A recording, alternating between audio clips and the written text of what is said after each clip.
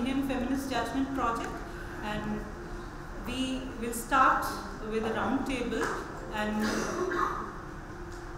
we have dignitaries on stage. They don't need an introduction. We are going to skip that. And this session is important because it sets the tone of our deliberations today, as well as the work that we'll be doing tomorrow. So we look forward to it. We'll start with Professor Kalpana Ganagaran, and each of them is going to speak for about half an hour, and then the floor will be open for discussion.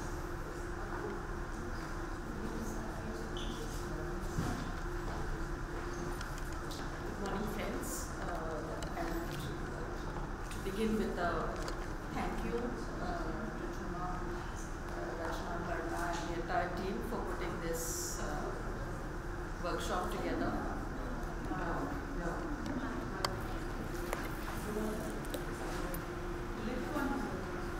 It's working.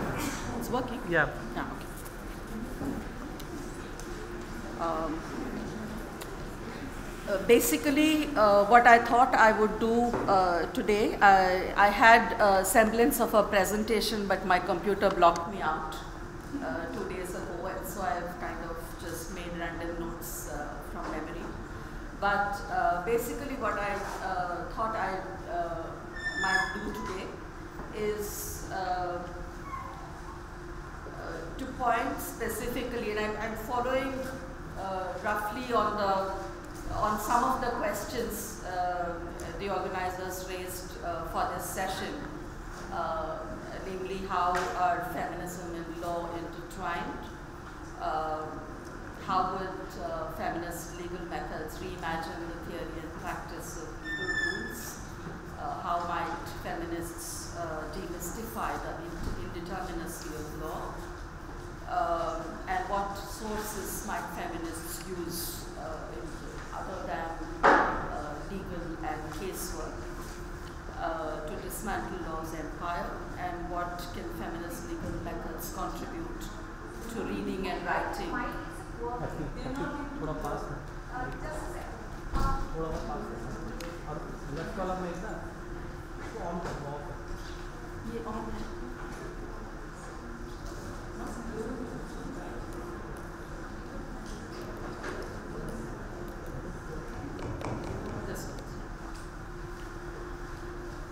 Yeah, and what can feminist legal methods contribute to reading and writing of judgments, and can we develop new tools to write law beyond the frames of asking the woman question, feminist practical reasoning and consciousness raising?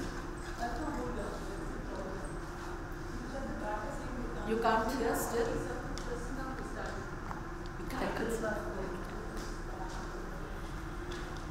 Yeah. Yeah,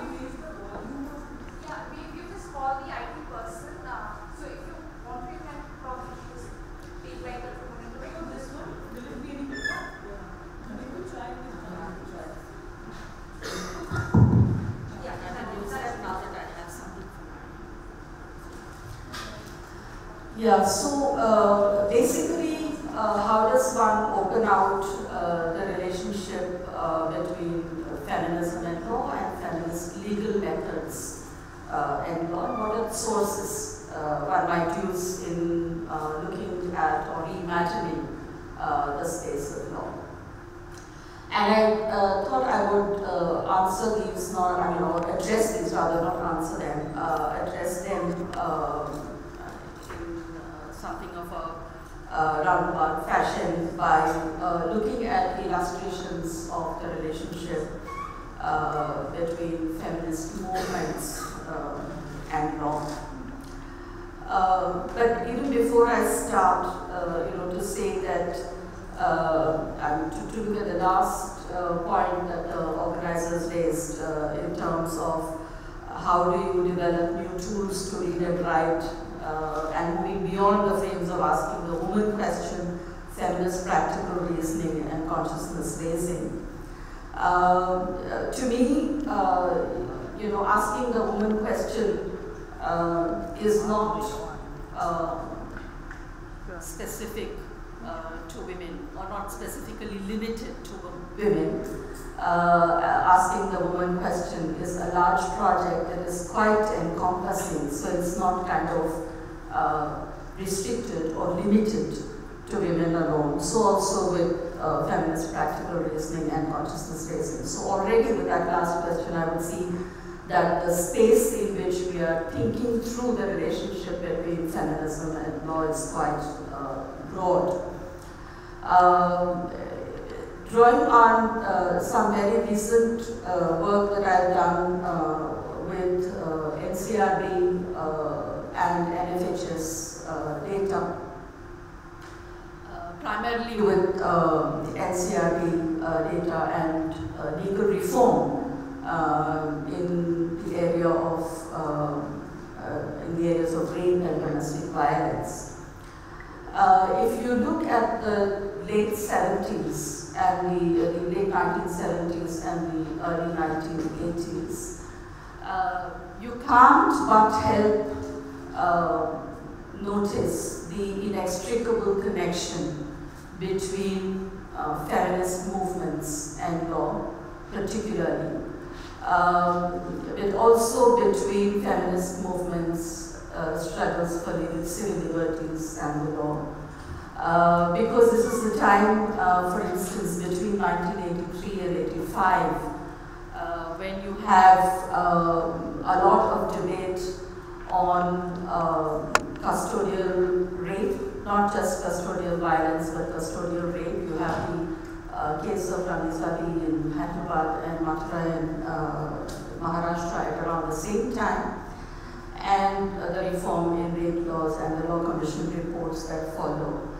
But also on domestic violence, which was not a human rights issue, it was an issue that was very specific to feminist organizing, and human rights came into consciousness of domestic violence as a human rights issue only much later. But in that period, between 1979 or so and 1985-86, the relationship between, it's in fact feminist movements that make the law at that time. And whether it was arguing on the content of what the law should be, or interrogating the law as it is, or even suggesting possible measures outside the frame of the law, but within the realm of public policy that would actually address the question of violence against women, and the focus was on violence against women, in that intersection of feminist or the intervention, feminist interventions in law. You will find that the two issues that seem to inaugurate that relationship in the last phase that we know are the two issues that have stayed with us even today. So even today we are talking about custodial violence, we are talking about rape and impunity, we are talking about sexual assault and rape by state actors, and we are talking about domestic violence and debating whether or not marital rape can be considered violence. So marital rape today, as we stand, is an offense when the girl is a minor, and is not an offense when the woman is a major, according to the Supreme Court. So in a sense, the issues of rape and domestic violence have stayed with us. But what interests me about that early history is also that it brings into being a very different kind of a method, and I think that method has stayed with us also and has had an enduring quality to it, which is the method of fact-finding and presenting evidence before the court. So this was not this was not evidence under the Evidence Act, not evidence that was presented formally in courts, but evidence that was gathered outside of courts, but according to the formal requirements of the rules of evidence, and presented to courts in a way in which courts could not, in fact, ignore the realities of this violence and had to take cognizance of the realities and extend the scope of the law in order to meet the claims that were being made of it. And to me, that methodological advance, if you like, of fact finding, again, it's something that you find within the civil liberties movement and within the women's movement coming together, is a method that we have taken on board and developed subsequently in several other issues, whether of collective violence, whether of violence against minorities, whether of human rights abuses, or violence in areas where the AFSPA is operating, or in Chhattisgarh. The way in which fact-finding, in fact, brings brings the truth before the court is something that was inaugurated in movement. So in looking at the relationship between feminism and law, I also want to extend it to looking at the relationship between movements, between social movements and the law, and how do social movements inform and educate those who are dealing with the law. And this informing and educating of those who deal with the law includes the education of the legal fraternity and the judicial fraternity. And unfortunately, with the legal fraternity, we can say, well, it's not so much a fraternity anymore. But with the judicial, it is very much a fraternity. And we have the very few exceptions with us here today, Justice Ruma Pal and Justice Prabhasri Devan. Otherwise, it continues to be a very, very male space within the judiciary. But movements have made an impact, and I think that the feminist movement particularly has made an impact, and that is also through politics, yes, but through a politics that has inaugurated a methodological element into advocacy and legal reasoning, both. You will see this in several cases. I will cite two. The first is the case of Ramiza B, who was raped in police custody, and her husband Ahmed Hussain was killed in police custody in Hyderabad in 1978. And of course, the police refused to register an FIR on the rape, and it required a large movement to push the government to agree to constituting a one-man commission of inquiry under Justice Muqtadar. And if you look at the proceedings of the Muqtadar Commission of Inquiry, what you will see is exactly this at work. That is that your human rights groups, your women's rights groups, your feminist groups, very painstakingly put together a whole range of arguments on evidence and on what should not enter the consideration of the judiciary in deciding a case of rape. Because one of the main arguments of the accused, as well as those who were supporting the accused, was that Ramiza was a quote-unquote prostitute, and she had a past sexual history, and so you can't actually say that she was raped. And so within the Muqtadar Commission of Inquiry, this was an issue that came up for a very lengthy consideration, that past sexual history cannot enter into a consideration of whether or not a person has been raped. But that contestation of past sexual history actually comes most powerfully through the medium of the movement. The second case where again you have that relationship between advocacy and judicial reasoning and decision making. And of course, in order to have judicial reasoning and decision making, advocacy by itself is not enough. There has to be a judge there who has the sensitivity or the sensibility to take the reasoning on board and push it further through the medium of the law. And in a lot of cases, I think that is what we are in fact lacking, that we might have a very robust fact-finding report which can completely, judicial scrutiny can completely sidestep, like we saw in the case of Judge Loya. But if you look at the relationship between advocacy and judicial reasoning, the case that in fact comes to mind is not a case concerning women, but the case of Budhan Sabha, and Justice Pal is here, where you had Mahashweta Devi and the entire Kheriya Sabha Samiti in fact mobilizing in order to push for the recognition of Budhan Sabhar's death as a custodial death. And Justice Pal ordered a second post-mortem that was then videographed and gave a decision in compensating the wife for what was the custodial death. So I think that if one is talking about a methodological advance that has an immediate impact on the course of justice, we can in fact look further afield to look at the potential of that methodological advance. So if you're talking about fact-finding, what are the ways in which one can take fact-finding forward? And that, the roots of fact-finding then are demonstrated to us through a whole range of movements. But feminist discourse and feminist mobilizing has a major role to play in fact,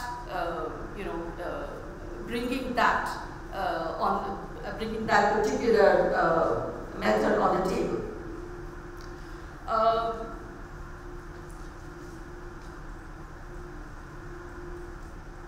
The second point that I wanted to flag was that at no point when we are looking at the relationship of women in law or feminist mobilizations around the law, at no point are we talking about women in a vacuum. There are specific social locations, and very often, unfortunately, we find that the course of justice is often defined by or determined by the location of the complainant. So do Dalit women who have been subjected to sexual humiliation or sexual assault, are they able to access justice or access a fair trial in the same manner as women who don't belong to Dalit communities? And today are Muslim women able to access or claim redress on the same terms as women who belong to majority communities? And we find a number of cases where this has not been possible, inexplicably, because this is never stated. There is an inarticulate premise, and you just find that you don't get the results from formal justice systems that you expect or anticipate. But of course, the fact is that to use Dr. Ambedkar's description of graded inequality and Uma's reasoning on graded patriarchies, I mean, graded patriarchy is always definitionally are located in graded inequalities. And how does then the course of a universal justice, if you like, filter through graded inequalities and graded patriarchies? And I think that this is one of the core problems that we encounter. I have also the specific case, on this question, the specific case of Bhavri Devi, who was a campaigner against child marriage, a Dalit woman, gang raped by upper caste men, does not get justice for the offense of sexual assault. But what then happens is that case travels through from sexual assault to sexual harassment and reaches the Supreme Court as the Vishakha judgment. And we actually have the Vishakha judgment on sexual harassment at the workplace, which is now accessible to the entire range of women at work, barring the courts and the parliament. Vishakha is applicable everywhere except in courts and parliament. But Bhavri herself does not succeed in winning a prosecution of the men who raped her. Although under the Atrocities Act it is clearly a caste atrocity. Yeah. So the question of how the courts of justice meanders and then shifts tracks, the shifted track is also valuable, but I wonder often whether that shifted track should be at the cost of the original complaint or the suffering, or whether that in fact compensates for or can compensate for the suffering that she has already gone through, not only of sexual assault but of a range of violations attendant on sexual assault for carrying out a program for the government. Yeah. Against child marriage. I had, in fact, I'm not sure if I have time, but I had flagged a passage that I thought I would read out. I'll skip that for now. But what happens with Bhavi to me is also very interesting, and shows us very different ways in which we can address the question of sexual assault. When legal justice is unavailable to us. And what happens with her is that after she loses the case in the trial court, she opts to return to her village and to continue to live there and to continue to work with women in her village. And she speaks of a point when, after her return, when the village in fact honors her and recognizes her as the Mukhya Sadasya. And she says that as far as she is concerned, what is far more important to her at this point is to be able to return to that village and establish herself and reinstate her dignity within that village as a citizen of that village and that community. And in terms of an understanding of what might be restorative from the point of view of the victims, it is not a substitute for a fair criminal trial. But the fact is that I think people also tend to think of law along multiple tracks. Not so much law, but of justice along multiple tracks. And the reinstatement of personhood and integrity and dignity then will have to take place along several tracks at the same time. And certainly what feminism has taught me is to begin to see those multiple tracks and to understand the deep contradictions within, but also to understand what are the possible uses of those tracks without discounting them completely altogether. The connection also between feminism and movements is very evident, and was very evident to me when I read Justice Bhanumati's judgment in the Premananda case, which is which was something that I actually did not imagine, that there would be a judgment or a space in a trial court to go through the process that she went to contest. First, to contest the legitimacy of Premananda as a godman. You know, so the regurgitating of lingas and the production of sacred ash from the hand. She had a magician perform those tricks in the courtroom and said that this doesn't really need spiritual powers to do it. But I think that that kind of destabilizing of dominant norm, in order to make space for people who had suffered extreme violence and to be able to carry that trial forward, was for me a very imaginative judicial strategy, which didn't necessarily violate any written text of law, but it just kind of took it, gave it another spin that and that made the court an enabling space for the victims. But also in Premananda's case as well, and Justice Chandru can possibly enlighten us on this, it was the Aidwa, Maithili Shivaraman, Vaikai, and a whole range of women's groups, but spearheaded by the Aidwa in Tamil Nadu, that really pushed that case and stayed with it till it was decided in the trial court. So there are two parts to this. One, how does feminist politics reimagine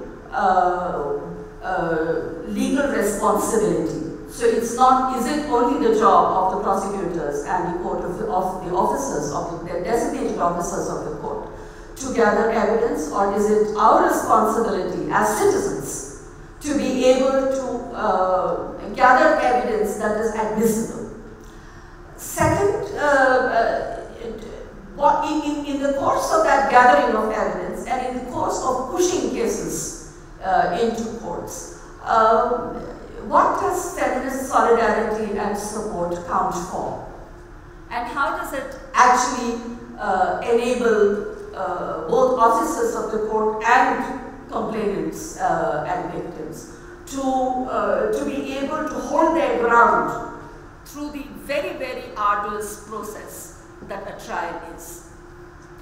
So those were two major points that I wanted to make. And also sometime last week there was somebody a young person who wanted to do an interview on law and society. It was very broad, law and society.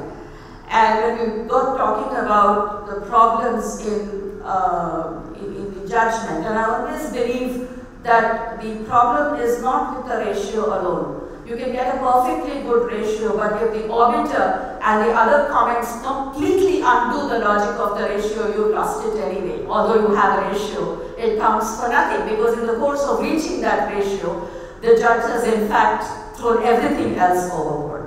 And there are a number of cases, particularly pertaining to sexual assault, where you will see that. And this young man then said, but you know, I mean, this lack of understanding or this kind of bias or corruption or indecision are attributes of the lower judiciary.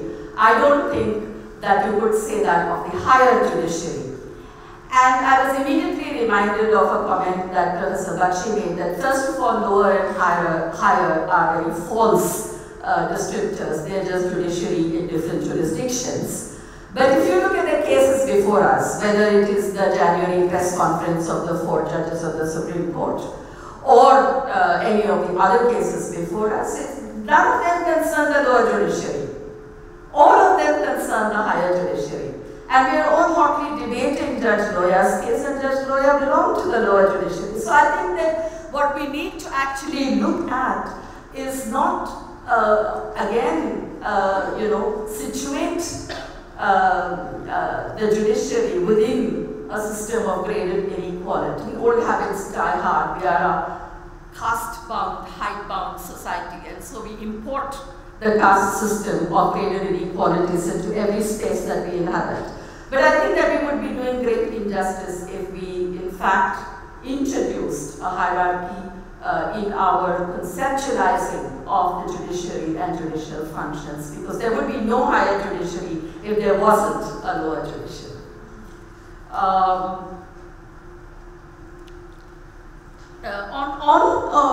On dismantling law's empire, I think we've already, as feminists, begun to dismantle law's empire, covered a fair bit of ground on that score. But the problem, continues to be how do you understand the shifting tracks of feminist advocacy and its relationship with the shifts in law, legal regimes, judicial functionings, and the interference in judicial functioning? Because the one thing that is clear is that no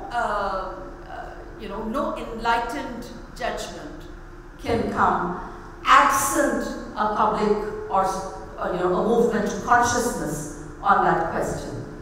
And I would like to specifically cite the case of the right to privacy judgment.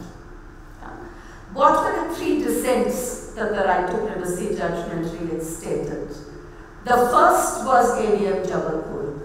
And ADM Jabalpur came about only because of the civil liberties movement that was campaigning against disappearances, that was campaigning against encounter deaths, documenting encounter deaths, and petitioning courts incessantly from the state to the center.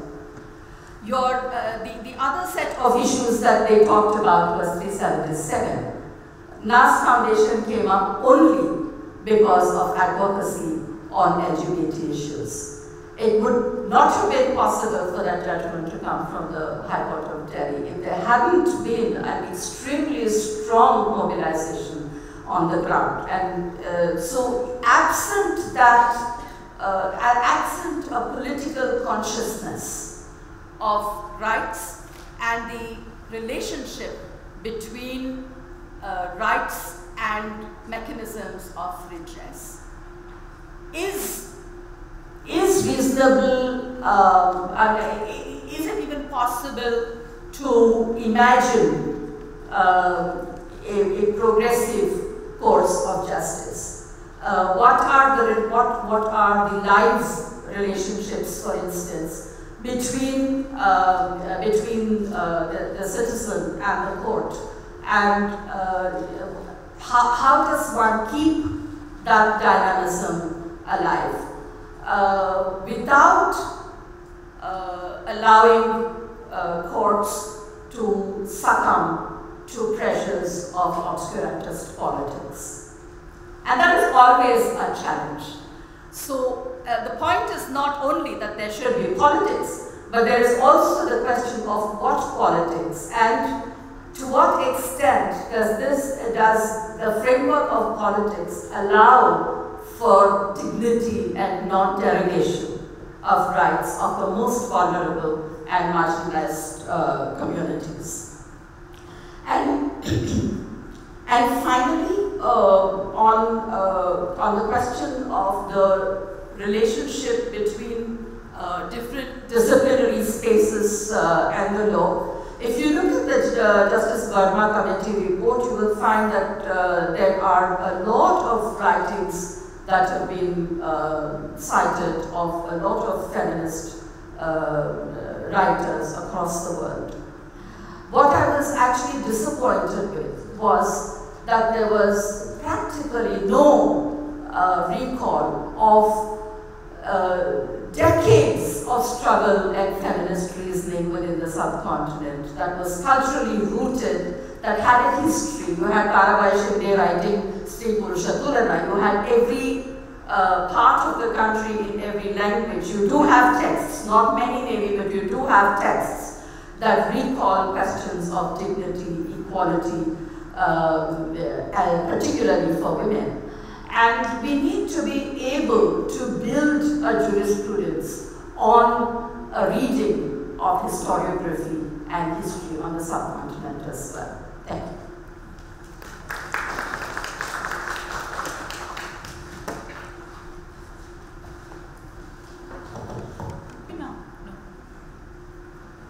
It's not good. Thank you, Professor Kanagaran, and thank you especially for using that phrase, dismantling law's empire. It infuses a warrior-like feeling, and we really need it. So thanks again. And we assure you, on behalf of the Indian Feminist Judgement Project, that we are going to ask the woman's question. And we do believe that just like 377 is definitely about all of us, asking the woman question is how we intend to rupture the dominant worldviews, and it is not just about women then. And of course, a critique of violence is very much a part of our brief. And thank you once again for stressing upon the need to get our facts right. We will be conscious of the methods we choose to substantiate our reasoning. And once again, thank you for emphasizing upon the need to contextualize. Thanks. I will now call upon Professor Nirita Mehta. Sometime in my uni adolescence, I came across a German word, Schadenfreude. I'm sure I'm pronouncing it wrong, but it means delighting in another's misery. It's coming from a falling apart public university. I'm very happy to enter the hallowed portals of a fairly well-to-do private university and still have to say, sir, my comment, and I said, my IT people, I feel so much at home. Thank you for this very special welcome. In JNU, I now just said, okay, bump the mics and shout. So the title of my presentation is Feminist Justice, Due Process and the Law. I will read the presentation in the interests of time. For many decades now, law has not borne the simple banner of emancipation. Feminist critique has exposed discrimination within legal provisions, patriarchal interpretation of the law, and more fundamentally, the injustice to women inherent in the trap of the sameness-difference dichotomy. Post-colonial critique has revealed law to be the vehicle of imperialist transformations of non-Western societies. The Foucauldian gaze has shown law to be a crucial technique of power in producing and regulating identity, and Derridian deconstruction has exposed the founding violence of the law. And yet, radical politics of various sorts continue to turn to law and the state in a belief that despite everything, the processes of law can be forced to reflect the ideal of justice, however imperfectly, incompletely, or unwillingly. The central contradiction between the law and feminism or any such transformative politics arises from the fact that the dynamic of law tends towards the fixing of some identities assumed to be universal. It was precisely this universalizing thrust of the law that marked its emancipatory character at the time of its emergence as a tool of the bourgeois democratic revolution in Europe. However, since then, democracy has been reconfigured in both time and space, and democratic aspirations today are expressed in far more complex ways than in opposition to an absolutist state. Engagements with the law can therefore tend to sediment dominant power relations. Justice can no longer be conceived of in a universal sense when multiple visions of justice have come to coexist, all laying claim to universality. These multiple visions are expressed within feminism itself. So let me mention two examples. So it's not just multiple visions in the world outside, but inside feminism. So let me take two examples. First, the debate over gender neutrality in rape law. The debate on gender neutrality within feminism arises at a particular disjuncture within Indian feminism, between one that assumes woman to be the subject of its politics and the other queer-inflected feminism that opens up the question of subjectivity in destabilizing ways. From the first position, feminist practice recognizes patriarchy as an ordering system that systemically disempowers women. And from the second, questions arise about how men and women are produced at all, thus opening up potentially multi-gendered subjects of feminist politics. Can this, what I call razor's edge politics, be embodied in the law? I use the term razor's edge politics to refer to the way in which feminist politics must often maintain two contradictory positions simultaneously. For example, we want the recognition that rape is one end of a spectrum of sexual violence.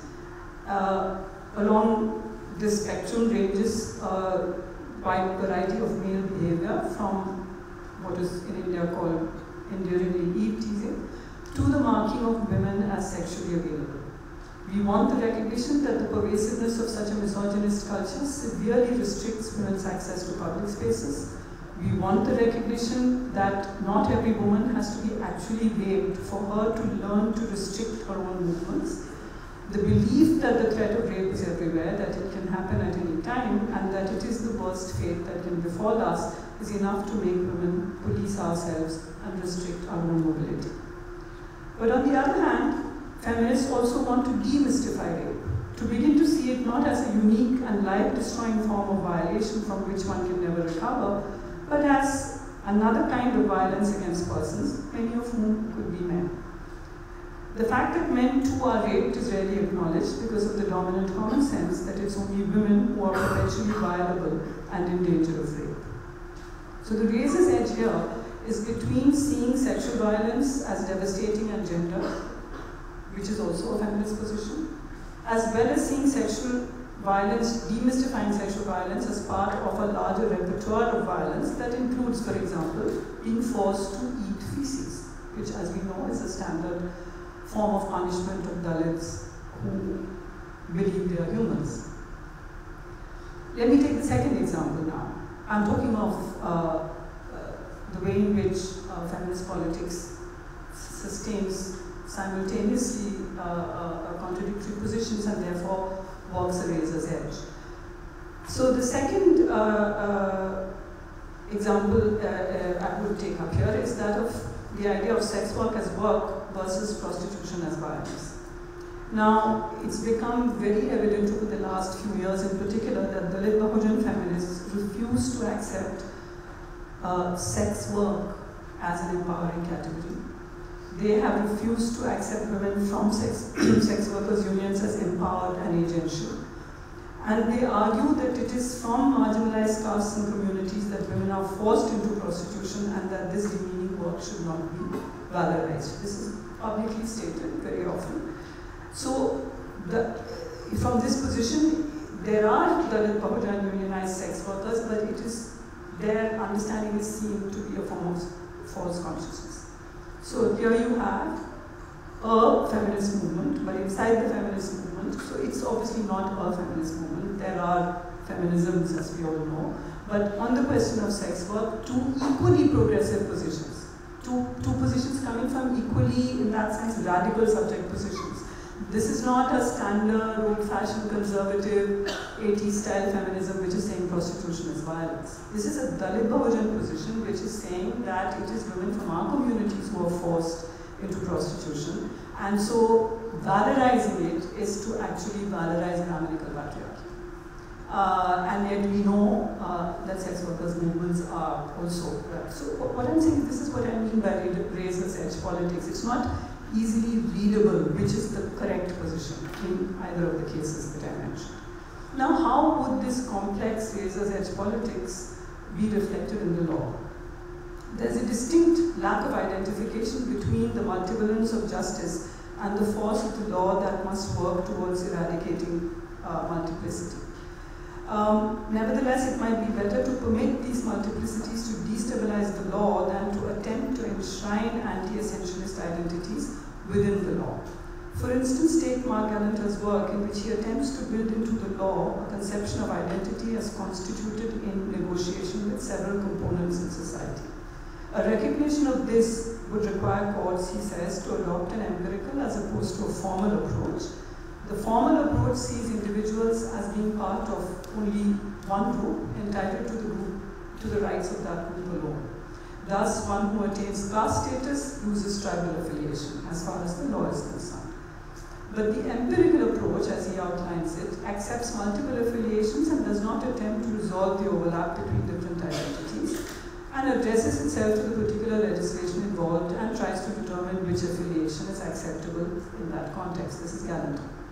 The problem as I see it is that this perspective can recognize identity as relative and shifting for those who access the courts, but not for the courts themselves and for those who constitute the courts. The latter, the people who constitute the courts, are assumed to be outside the grid of affiliations and to be capable of selecting the appropriate perspective when necessary. In other words, is it really possible, using an intersectionality perspective, to recognize courts as embodying intersectionality themselves? Recent feminist rethinking on intersectionality demonstrates the impossibility of this project. Emily Graham, for instance, points out, I quote her, within the disciplinary system of law, focusing on intersections between categories merely leads to the production of more categories, thereby supporting the law's propensity to classify, unquote. She argues that not only does intersectionality analysis in law fail to challenge categories, it actually deepens and extends the law's impetus towards the regulatory production of identities. Our political task then is to step away from seeking state-led transformations and to enter into the more continuous everyday practice of hegemonizing common sense meanings around contested notions, so that our, which I will for the moment of course put into quotation marks because there are many hours inside the feminist movements, so that our subversive understanding becomes the common sense. Now, in many ways, a transformation of common sense around sexual violence has happened over the last decade or so in a variety of ways. We can talk about that, but that transformation of common sense was evident around the huge mobilizations around 2012. Of course, we continue, whether we like it or not, to be situated in the terrain defined by the state, and we are compelled to respond to the various ways in which our subjectivities and our life as citizens are defined by it. So I do not suggest that we abdicate the state, for the state, of course, will not abdicate us. This is where the question of, in a sense, dirtying one's hands, dirtying one's clean theoretical hands with practice arises. What does it mean to actually dirty one's hands with practice? For example, a feminist lawyer for a rape complainant in India works alongside the state-sanctioned prosecutor and does not fully control the arguments made by the latter, some of which may reflect patriarchal ideas about rape or ask for extreme punishment and so on. In addition, even if one disagrees with the quantum of minimum punishment set by law, surely a feminist lawyer working on a complaint of sexual violence will have to work to establish culpability, regardless of the sentencing structure. These are not abstract questions, they arose in the specific context of the Farooqi rape case, and disagreements among feminists on this was perhaps even greater than between feminists and patriarchal conceptions of rape. It is in the context of the new legal developments in laws on sexual violence in 2013 that the terms carceral and governance feminism came to be used by some scholars for Indian feminism. The term carceral feminism was used by a feminist critic, Manisha Sethi, in the context of the Farooqi judgment by the Delhi High Court that convicted him of rape in 2016. The judgment and its celebration by some feminists, according to Sethi, reflected carceral feminism and its unspoken alliance with the punitive state, unquote. Pratiksha Bakshi, an absent presence here, she's not well. Pratiksha Bakshi has been critical of the use of this term in the Indian context, pointing out that carceral feminism is, I quote, Pratiksha, a specific critique by feminists critical of militarized models of international humanitarian law on human trafficking and neoliberal forms of control that bring migrant bodies and borders into the prison industry complex, unquote. She questions whether it can simply be applied to an entirely different context, especially with reference to, let's say, she takes the example of special laws against caste-based violence. Would the framework of carceral feminism be applied to these special laws that have come out of sustained campaigns by Dalit activists, she asks. Pratiksha is concerned that circulation of the concept of carceral feminism in the aftermath of the Farooqi case mystifies the feminist critique of law's violence and feeds into anxieties that entrench the backlash against different strands of feminisms, unquote.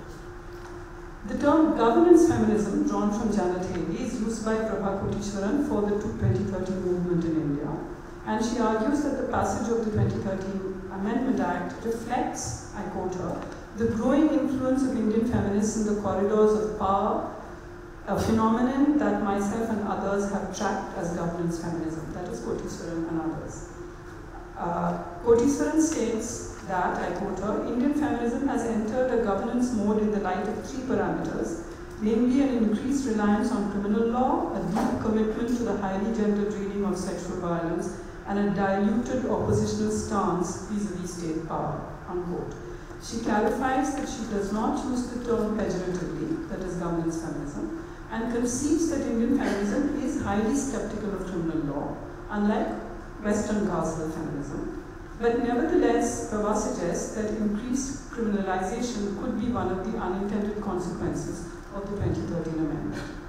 She explains that she uses the term governance feminism for Indian feminism as, I quote her, a conceptual tool to map a fundamental shift in the influence that feminists have vis-a-vis the state, where they were earlier an outsider social movement protesting against state policies. Today, they are a crucial part of the lawmaking process, unquote. Now, governance feminism, as it comes from Janet Haley, is the term used for a universalist, top-down, state-centered feminism. Haley terms as feminist universalism the idea that women are not a particular group of humanity but a universe of their own. And in this understanding, rape is not merely one of the tools in intergroup warfare, but part of a global war against women. This is Janet Haley's critique of governance feminism. Now, from our location in the global south, we cannot help but recognize this feminism, this governance feminism, as Janet Haley describes it, as an ally of the New World Order and the new imperialism, which uses the language of women's rights to protect its strategic interests. Such feminist initiatives arise from international NGOs influential in the power structures of Western states, which have little or nothing to do with social movements on the ground, either in the countries where they are located or in the targets of their interventions. Given this understanding of what governance feminism constitutes, Kotishwaran's many caveats in fact make it clear that the use of the term for Indian feminism is forced. There are several problems with Kotishwaran's argument. First, she ignores a history of feminist critique of engagement with the law going back to the late 90s. The spate of laws on women's issues, as they were called in the 1980s, led to a sharp internal debate on whether such engagement should take place at all. Kotishwaran argues, as I quoted her, that Indian feminism has shifted from being an outsider social movement to directly influencing state policies. Now, this is a historically untenable claim, for the shift in the women's movement vis-a-vis the state has, if anything, been the other way around. It is well documented in feminist scholarship that in the decades immediately after Indian independence, many social movements, including the women's movement, had greater trust in the state, a trust that dissipated from the 70s onwards. The engagement with the state since then has been more and more mistrustful, but based on the understanding that feminists cannot afford to stay away from state processes. Second, Kotishwaran overestimates the influence that feminists, seen in isolation from other social movements in India, have on legislative processes. It is important to note that in Indian democracy, all social movements have sought to influence state policy and have had varying degrees of success. This must be understood as a larger aspect of Indian democracy, and in terms of the ways in which democratic pressures are differentially successful in limiting the increasingly neoliberal, upper caste-oriented, now increasingly Hindutvawadi and patriarchal character of the Indian state, depending on the composition of the government in power. For instance, under the Congress-led alliance of parties that included left party support, the UPA, that was in power for 2 terms until 2014, significant legislation such as the National Rural Employment Guarantee, Right to Information and Right to Education Acts were passed under pressure from social movements. These developments were possible because the UPA, particularly in its first term, had emerged as a heterogeneous political space where social movements also had some voice. To assume from all this, that social movements such as, the Mazdoor Kisan Sangathan of Aruna Roy, or which brought about the RTI, which was a nationwide enormous grassroots campaign, or the right to education and so on, to assume that these social movements had quote-unquote entered the corridors of power is a very flat way of understanding politics. So it's not really correct to look at the women's movement in complete isolation from the larger picture of how democracy in India works, and does not work. A third problem is that Kotison counterposes what she calls a Marxist to what she calls a radical feminist tendency within Indian governance feminism. So they're both governance feminism still, but apparently there are radical feminist and Marxist tendencies. But it's not clear what these terms indicate. They are drawn from an earlier generation of global feminist scholarship, but I suggest that what we see in India, at least since the 1980s, late 1980s, is feminist analyses around issues: sex work, caste discrimination, sex-selective abortion, sexual violence, reservations, and so on, which are eclectic with regard to perspectives such as Marxism, liberalism, and radical feminism, which is old-style women's studies 101. I don't think that those terms are simply applicable in today's feminist politics in India. Moreover, there are very sharp debates within Marxist scholars, among Marxist scholars, on the question of rape. So, for instance, Kavita Krishnan, whom she does not cite in this paper, for instance, Kavita Krishnan, a feminist activist and Central Committee member of a mass-based Marxist-Leninist party, as Marxist as they come, in a densely argued theoretical article, sharply criticized for their reductionism two other avowedly Marxist positions on sexual violence that emerged after the 2012 gang rape. One by Prabhat Patnaik was criticized by Krishnan for its historically reductionist argument that only pre-capitalist structures provide a base for patriarchy. And the other by, so in other words, once capitalism and modernity actually take off, patriarchy would be under control. And two, the other by Maya John for its class-based reductionist argument, exonerating working-class male violence by setting up an unsustainable dichotomy that in rural India rape is by the powerful, while in urban India rape is by the powerless, thus failing to recognize gender power structures altogether. Kotison unproblematically defines only John's argument as a Marxist feminist theory of rape. But Krishnan's critique of John, which falls on the side of what Kotison calls governance feminism, is Marxist feminism too. Like most Indian Marxist feminists, Kavita Krishnan is acutely aware that just as the defining factor at work in a particular situation may be caste or class, not gender, conversely a Dalit activist or Marxist will have to recognize that the defining factor in some situation could be gender, not caste or class. Unlike governance feminism bereft of ties to movements on the ground and promoting the idea that there's a global war against women, the feminist movements and activists in the legal arena in India have historically been closely linked to social movements of different sorts. And it is a fundamental recognition in feminist discourse that rape is a political weapon in other conflicts, whether by the state against specific populations or by non-state actors such as an anti-Dalit and anti-minority violence. This understanding is central to feminist views on sexual violence in Indian feminism. For example, Vibhuti Patel, writing after the gang rape of December 2012, expressed the prevalent understanding within Indian feminism when she emphasized once again the need to recognize that sexual violence is not only against individual women, but that, quote, patriarchal attitudes are reinforced by caste, communal, and class inequalities, and sexual violence is inflicted as a part of an assault by a dominant community, as in a caste attack or communal riot. Moreover, Kotison seems to attribute all the developments in the rape law of 2013 to feminist interventions. But it is a basic recognition that when feminist views enter the sphere of legal reform, they are but one strand of many others that play out, including patriarchal and pro-status quo political interventions. Since the 90s at least, there have been intense debates within feminist politics on whether to engage with the law at all, how to engage with it, and what should be demanded of it. The fault lines lie between queer feminists of all genders, anti-child sexual abuse activists, sex workers movements, particularly regarding the issue of trafficking, and more traditional women's movement politics.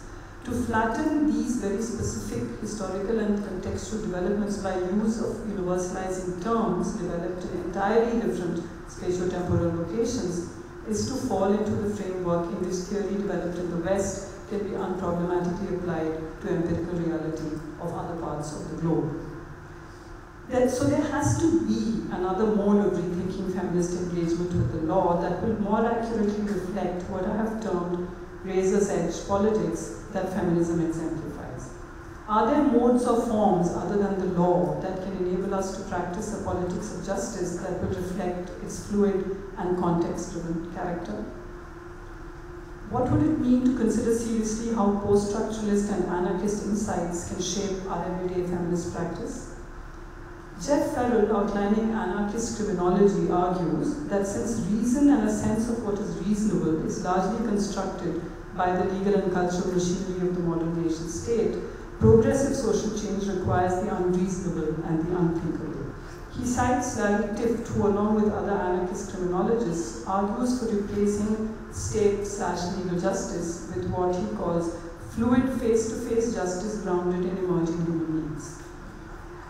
Now, the invocation of face-to-face community is, on the face of it, obviously, face-to-face, on the face of it, obviously, a problem for feminists. So if you just take it at the level, at the most superficial level, feminist politics invariably turns to state and legal authority to protect the autonomy and dignity of women in the face of patriarchal and sexist power relations, expressed precisely in face-to-face interaction. In addition, within multicultural societies, as most societies are today, thus the sanction accorded to face-to-face communities throws off the possibility of an outside to such communities, thus imprisoning women inside them. Right? So there is a problem if we understand face-to-face communities as communities that are, in a sense, given, which are what one would call as scripted communities into which one is born and so on.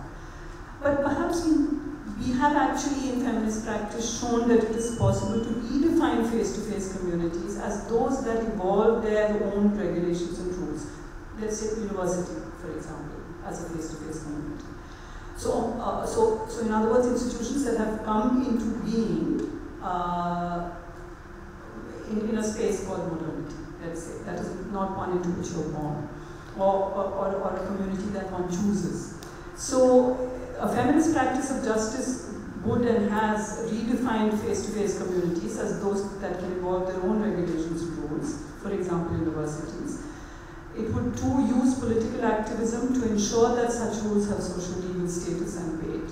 And three, and this is where I think the anarchist element could come in, a feminist practice of justice must be always ready to play off eclectically various systems of regulation against one another depending on the situation. Laws against rules, rules against laws, judicial orders against government, and so on. The experience of feminist activism around sexual harassment at the workplace in India illustrates what happens when rules evolved by face-to-face communities susceptible to democratic pressure are replaced by a law. The committees in universities set up under Vishaka guidelines, which have run in JGLS for over a decade, is one of the oldest GS practices in the country. So committees in universities set up under Vishaka guidelines dealing with sexual harassment and gender sensitization, at least some of which have been functioning with a fair degree of success in naming the offense, raising awareness, and often ensuring punishment through procedures established by collective consultations, have been disbanded on the grounds that the law that came into force from 2013 now overrides them. Under this legislation, sexual harassment is still treated as a civil offense, but as many of the situations previously described as sexual harassment have now become forms of sexual violence under the 2013 amendment to the IPC, many acts of sexual harassment at the workplace, including universities, would also become criminal offenses. In such a scenario, women and men, assuming there are male students who are being harassed as well, would be more reluctant to complain. If every complaint mandatorily involves the law, which it does now, it would essentially mean running the gauntlet of the all too familiar procedures of police investigation and courts. More significantly, the crucial legal distinction between a civil and criminal offense is that in the former, probability is enough to uphold the complaint, while the latter requires proof beyond a reasonable doubt. In cases of sexual harassment, the latter may be impossible to provide, as we know. The actual functioning of ICCs under this Act have come under severe feminist internal complaint committees under this Act have come under severe feminist critique. And as a feminist lawyer, Monica Sakhani puts it, the new law restricts the rights of women, dilutes due process rights, and reduces the liability of employers. No country-level legislation, even a feminist drafted alternative, can be sensitive to specificities of sexual harassment in different work contexts, from university to factory floor, from office to construction site. We have seen how difficult it is to spell out what sexual harassment is, even within a relatively homogeneous workspace like university. One overarching definition for all workplaces is bound to miss out on the slippery, ambiguous, and locally specific modes of sexual harassment. The possibility of justice is greater when small work-based communities hammer out acceptable norms of behavior and punishment that are appropriate to it. More importantly, such a self-constituting community is more likely to be active and to constitute itself anew constantly, thus resulting in suitable amendments in the policy from time to time. In short, from the lodging of a complaint to its successful completion, the democratic pressure exerted from outside, including writings in the public domain, protests and demonstrations, use of RTI, etc., at every stage. That is, these democratic pressures exerted from outside at every stage is constitutive of what I'm calling due process. Due process, in other words, exceeds the law. The problem with law is that unless it's very broad in scope, it permits innumerable loopholes, but if too broad, it can be either ineffective or draconian, drawing into its ambit a number of ambiguous situations. So the idea of flexible justice systems can also address, I think, two dichotomies. One, the eternal sameness difference dichotomy that plagues legal identity. Because while law is inflexible to this dialectic, the rules of face-to-face communities are more capable of responding to it. Two, the other dichotomy of women's agency versus feminism. And here I mean women's autonomy expressed vis-a-vis normative feminism. So when women voluntarily take up the veil, act in or enjoy pornography, or as expressed in the sex work versus prostitution as violence debates, or when they voluntarily abort female fetuses. So here's women's agency, but being expressed contrary to normative feminism. Accepting the idea of flexible justice systems and the social legal status of regulations evolving from face-to-face community interaction, premised on internal dissident voices and negotiations, would mean retreating from the representational politics of normative feminism. And that's an important and self-critical agenda. In short, following Feyerabend's against method, I'm advocating methodological anarchism as far as feminist engagement with the law is concerned.